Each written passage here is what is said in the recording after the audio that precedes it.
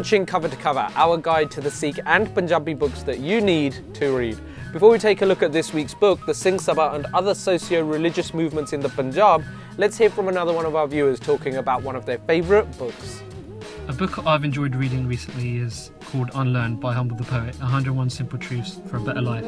The book is split up into, as it says, 101 different chapters, and the book is non-sequential. It's an easy to read book, and each of the 101 chapters relates to a theme about life. And I think anyone could pick up this book and relate to any one of these chapters and take away something from it that they can implement in their lives. The Singh Sabha and other socio-religious movements in the Punjab, 1850 to 1925, is a book that was edited by Dr. Ganda Singh in 1973.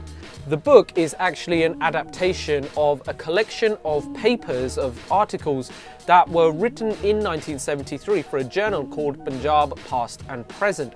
All of these articles were pertaining to socio-religious movements, including the Singh Sabha, of the time period 1850 to 1925, and they were brought together in that particular journal at that time to celebrate the centenary of the Singh Sabha. The collection of articles featured in the book are from a range of writers, including Professor Teja Singh, Professor Harwinder Singh, Dr. Man Singh Nirankari, as well as the editor himself, Dr. Ganda Singh. In the introduction to this book, the editor himself states that in order to better understand the Singh Sabha as a socio-religious movement, you have to understand different reformist groups of the time period. The book contains an index that is quite thorough. There are extensive footnotes throughout with each article, and quite interestingly, there's a chronology. Now, it only covers about 5 pages, but it does cover the entire time period from 1850 to 1925, highlighting and pointing out some of the specific events that took place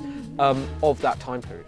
You can read a particular article by Dr. Ganda Singh, the editor, talking specifically just about Raj Karega Khalsa, the couplet, not the idea, and where it stems from. You can also read about the Khalsa College Amritsar, written by Professor Teja Singh, telling us about the history of that particular institution and how it came about. Dr. Roshan Lal Ahuja's article, The Education of Girls at the Time of Annexation in the 1850s, is a particularly interesting article and insightful about the way that females were treated at that time period. So you have a whole range of articles, something for everyone if you like, but specifically for scholars, there's quite a lot of interesting detail. All in all, the Singh Sabha and other socio-religious movements in the Punjab is a must-have book for anyone who has a keen interest in the Punjab, particularly pre-partition.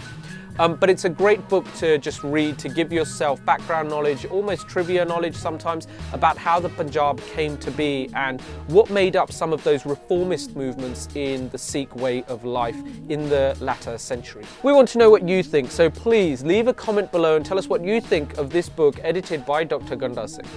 Join us again for another edition of Cover to Cover, our guide to the Sikh and Punjabi books that you need to read.